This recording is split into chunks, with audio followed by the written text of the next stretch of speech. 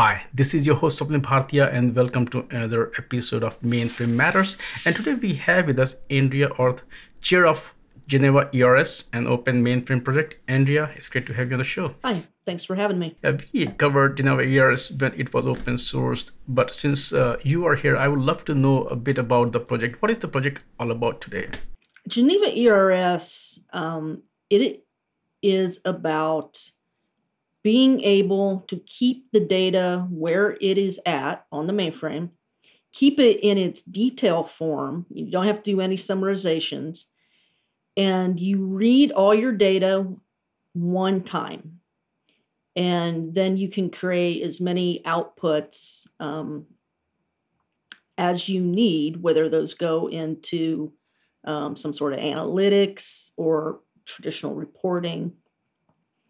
And that's one of the unique things about Geneva is that you can keep the data in the state it is, where it is, unlike having to replicate two different platforms and keep all that in sync.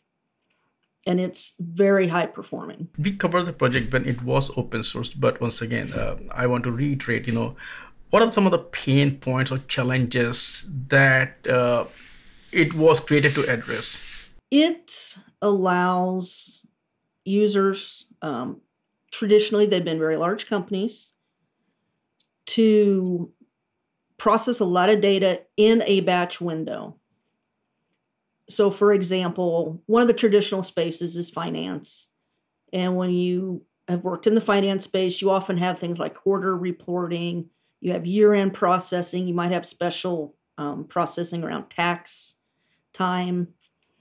And Geneva allows all these type of, in this case, finance use cases to be able to read it all at one time. You don't have to split your jobs or your processes, and then get your data out to the business partners that need it. Ever since the project was created, how it has evolved, and if you can also share, some of the milestones and achievements that it has made over the years. How the project has evolved is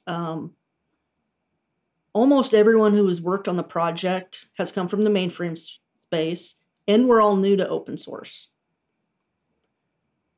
So being in that open source space, we have evolved and matured. So we're now utilizing what you would consider as modern techniques, working on builds.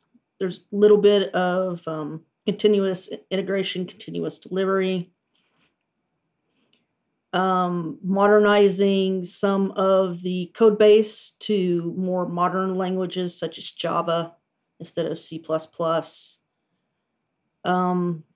Pain points as a project, probably the biggest pain point is Geneva's a little different because we're processing on the back end, and there's, unlike other platforms, you just can't go sign up for a mainframe in the cloud type of thing.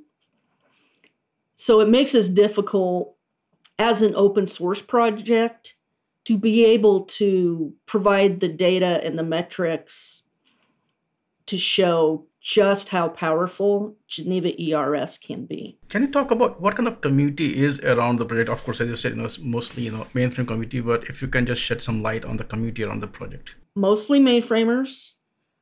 The majority have worked with GenevaERS at some point in their career, whether like myself, I've been a user of it, a developer, and others they have actually built the commercial version of the product.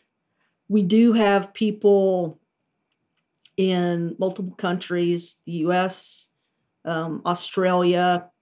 Once in a while, we'll get some people from India, at least sitting in, learning more about not only Geneva, but about the mainframe space and the processing that can be done. Last year, the mainframe project, you folks received, your own mainframe as well.